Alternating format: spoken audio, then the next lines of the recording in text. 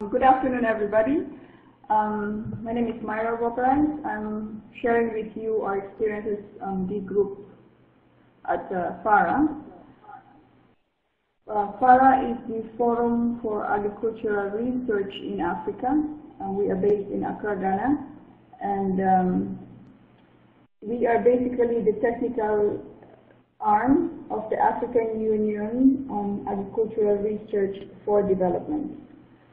We have various members or constituencies from research, extension, education, and civil society organizations. We cover the whole,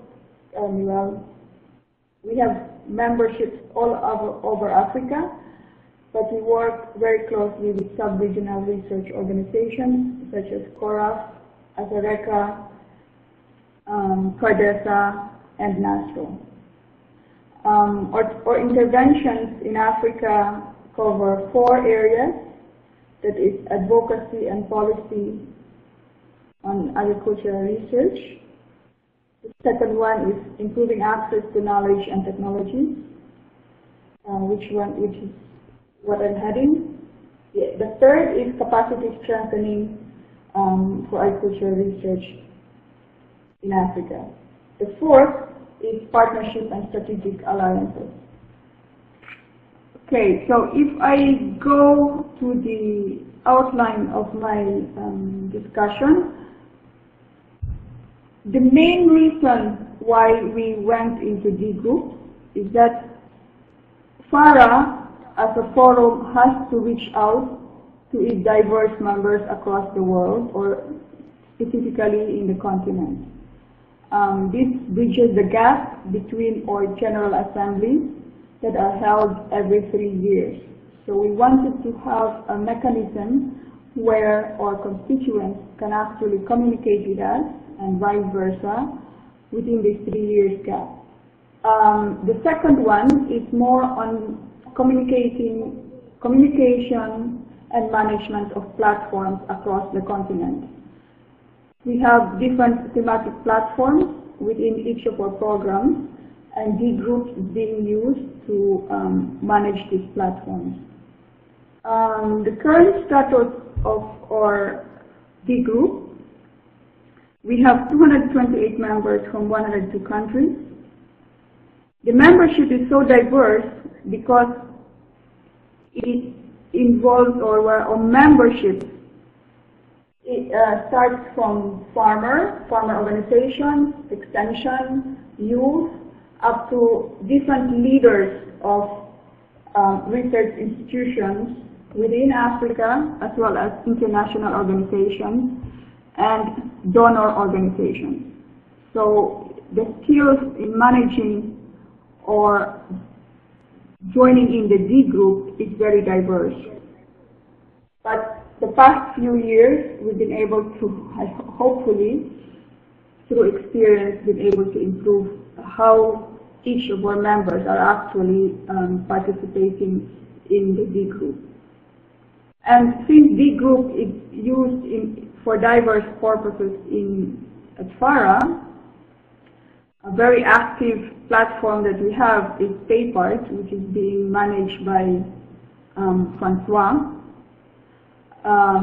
We also have another one, Africa Adapt, that is managed by the FARA Secretariat as well.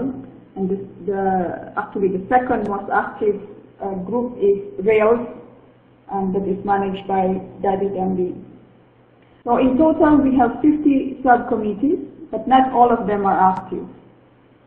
The benefits that we've been able to gain from Dgroup is that we've been able to communicate with our different stakeholders throughout the 3 years in between the General Assemblies.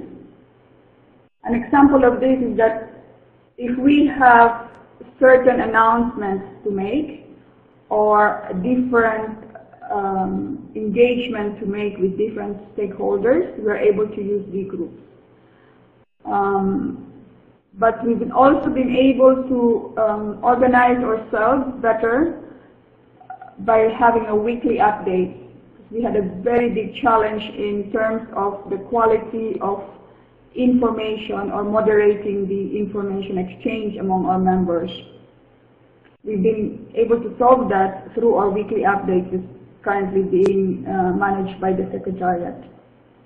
The second benefit is that we managed to empower non-research stakeholders, meaning these extension workers, farmers organizations.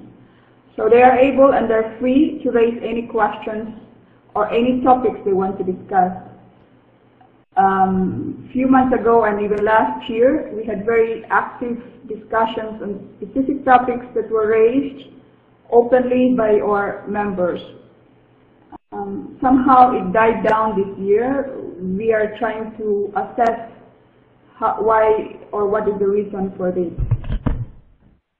The fourth benefit is that, as mentioned earlier, we use this as an advocacy and dissemination tool.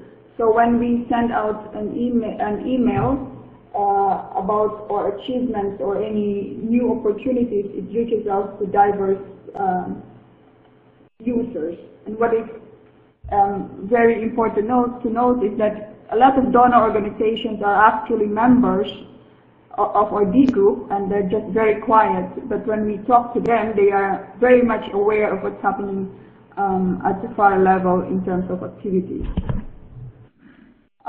Through the subcommittees, we have also been able to have focused discussions, and it has also helped us improve the management of our different platforms. I've mentioned Rails, but there's also Donata that we are also working on.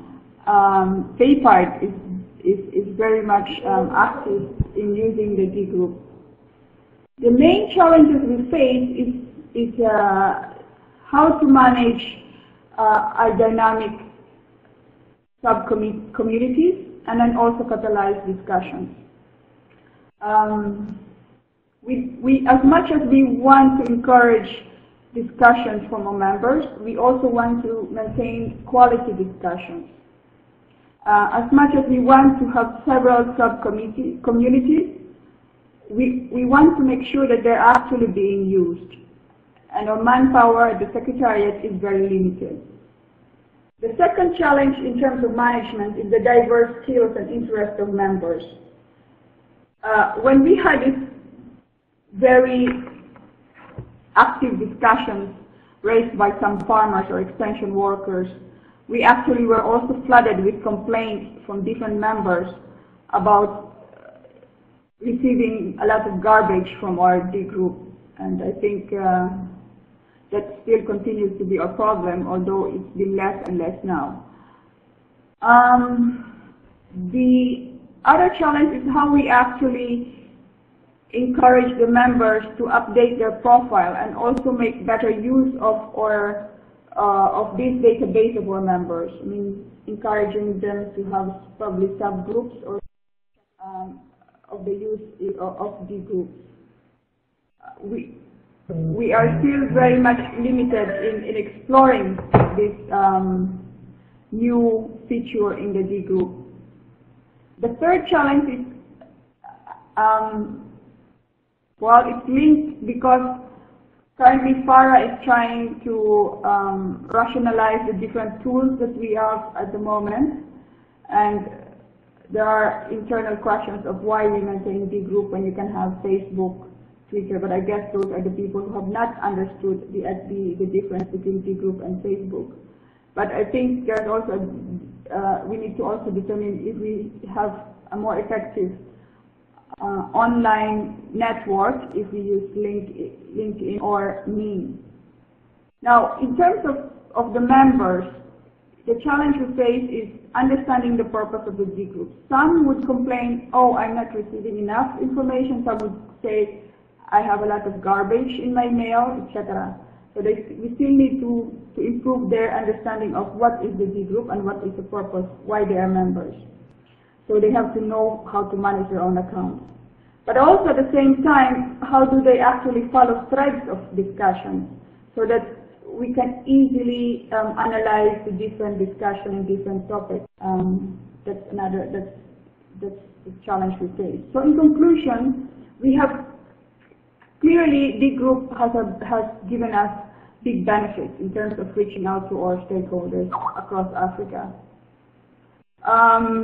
We've been able to, we need to strengthen its use within our communication strategy that we're trying to revise, as well as link it up with our social media strategy that we are trying to develop at the moment. The third one that we would like to do is to rationalize the sub-communities. There are very active sub-communities, but there are also sub-communities that are actually not needed anymore. And then we also have two groups that we need to harmonize or rationalize in terms of members list. That is the our group within the CPA and also our group as a FARA network. At the moment, we want to be able to assess how effective the Dgroups is for FARA as a forum. I think that's a task that we need to do next year, which will probably feed into us having a comprehensive strategy and plan on how to manage the FARA Dgroups. Do we actually have a dedicated staff to manage Dgroups, or do we have a more decentralized management? So the key questions we have for the group, for discussion, is how do we monitor and evaluate our Dgroups? How do we actually also analyze the members' database? Encourage them how to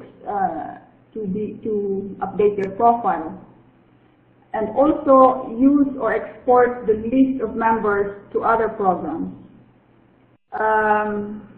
We had a challenge because we had very active sub-communities.